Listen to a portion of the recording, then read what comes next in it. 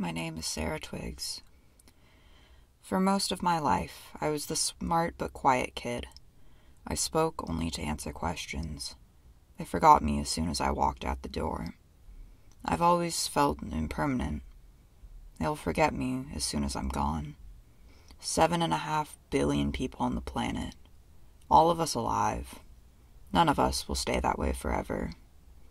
Very few will be remembered for more than a few decades past our lives.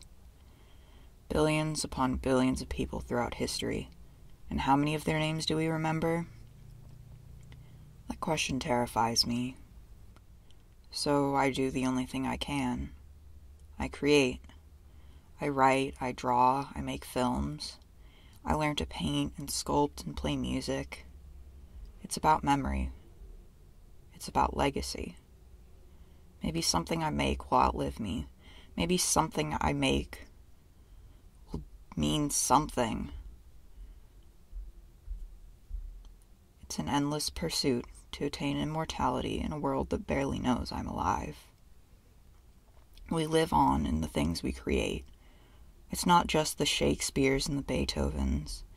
It's the painting at an antique shop you can't help but be charmed by. It's the faded sheet of music whose melody you can't get out of your head.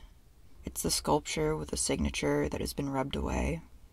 All art is made by people who lived lives as complex as the rest of us. You may not know their names, but you remember what they left behind. My name is Sarah Twiggs. You may not remember me, but maybe one day you'll remember something I've left behind.